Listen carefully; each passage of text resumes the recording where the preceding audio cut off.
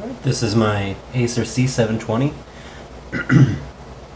I have a legacy boot enabled. I've installed Ubuntu 13.10, and what's actually interesting is I have a SanDisk USB 32 gig, I think it's called a Cruiser Lite. I actually have that mounted to the home directory, so unfortunately every time I boot up I do have to hit escape and then hit 2 so I boot from the hard drive. This gives me a combined 48 gigs of space. It does boot up pretty quick. And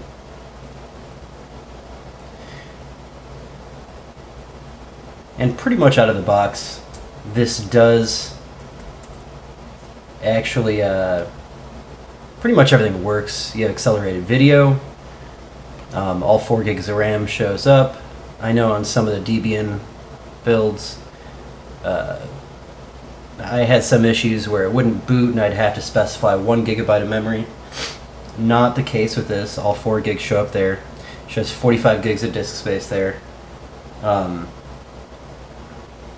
As well, it shows the Intel Haswell driver for video.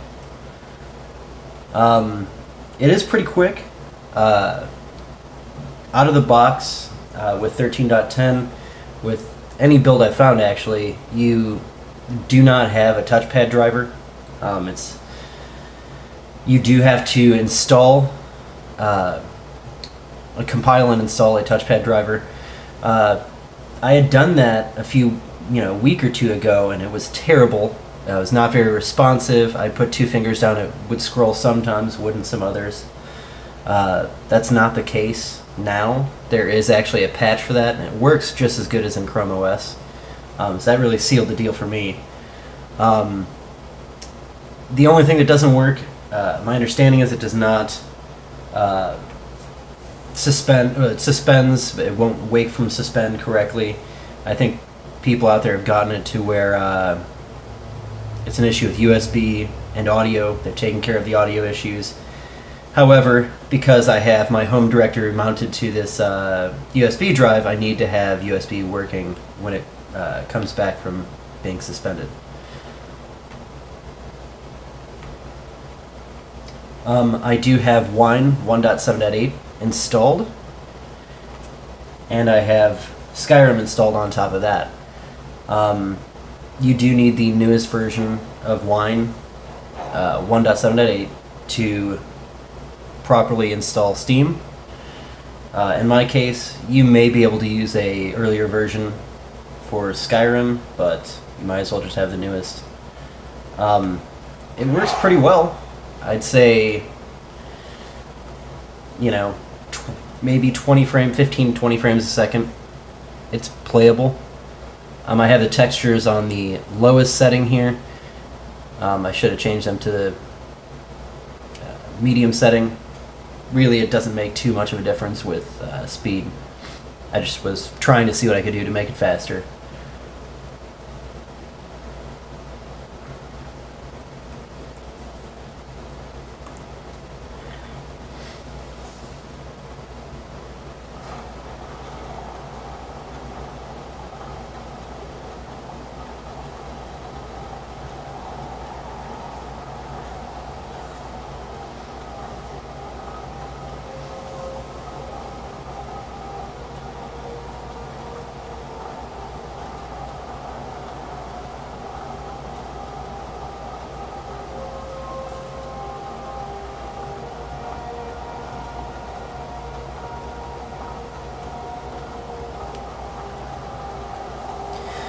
Now, because I have the home directory mounted to this 32 gig card, Wine automatically puts everything in the current user's home directory under a hidden folder, .wine, which is very useful.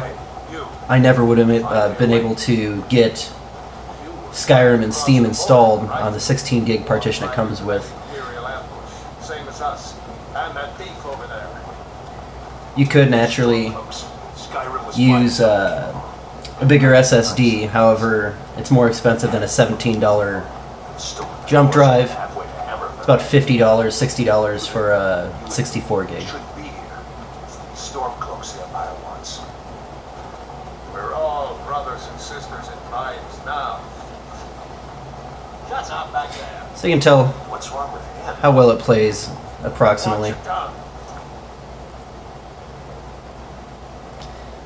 Last thing I would mention, if I could get this to quit.